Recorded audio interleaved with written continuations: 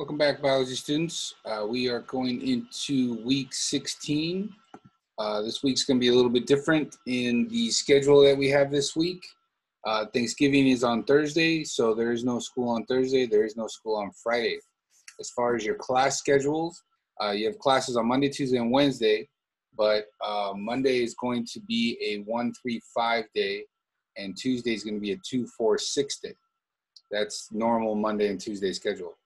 Wednesday is going to be the day that's a little odd. Wednesday is going to be the same schedule we usually run on Fridays, where you go to all 6 classes starting at 9:25 a.m. So use your Friday schedule for Wednesday.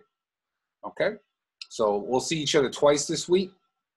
I'll see you on Monday and Tuesday for our class where we'll be taking notes. And then on Wednesday, it's going to be a check-in meeting. I might alter that just a little bit with if you come to the Monday or Tuesday class, I'll give you credit for attendance on Wednesday, but I'll talk about that in class. So make sure you come on Monday and Tuesday so you can learn about that.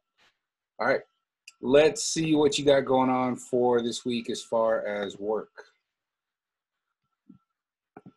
So we're into week 16. We're gonna be learning about cellular respiration this week. 2 things you need to get done. The notes, which we will take together on Monday or Tuesday. Make sure you turn those into Jupyter. And then the concept map that I introduced to you last week, I gave it to you last week with the words last week. I told you to get started on it.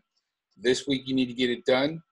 So the notes will be right here. I'll post the picture of the notes when we're done taking them. And then the concept map. These are the words for the concept map. ATP, water, cellular respiration, chloroplast, carbon dioxide, sunlight, producers, sugar, photosynthesis, consumers, protein, chlorophyll, eukaryotes, and prokaryotes.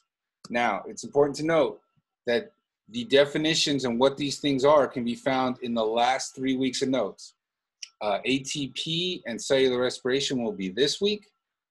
Protein and sugar can be used from last week when we talked about the macromolecules. And the rest of this stuff will come from the photosynthesis, which was 2 weeks ago. And so put it all together as best you can. Make sure for every word you put a definition and then connect the words. And then you have to explain the connections. Just drawing a line between the words is not giving me anything. I need to know, how does this word go with that word? Okay, so on the map, you got words, you got definitions, and you got connections with an explanation. But that's only 20 points of the assignment. You get 20 points for the map. Then you take those words, those definitions, and those connections, and you write sentences with them. That turns into your summary, and that is worth 30 points. So if you're only turning in the map, you're only getting 20 out of 50. You need to do the summary as well. Okay, so that's due on Monday, and then the notes we will do in class. Like I said, it's a pretty straightforward week. That is what we got going on. So normal schedule, Monday and Tuesday, and I will see you then. Have a good one.